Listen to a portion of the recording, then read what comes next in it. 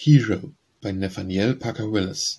Gentle and modest hero, I can see a delicate figure and a soft blue eye like a warm vision, lovely as she stood veiled in the presence of young Claudio. Modesty bows her head, and that young heart that would endure all suffering for the love it hideth is as tremulous as the leaf forsaken of a summer. She hath flung her all upon the winch of her woe, and in her trust leans meekly, like a flower by the still river tempered from its steam and on its bosom floating.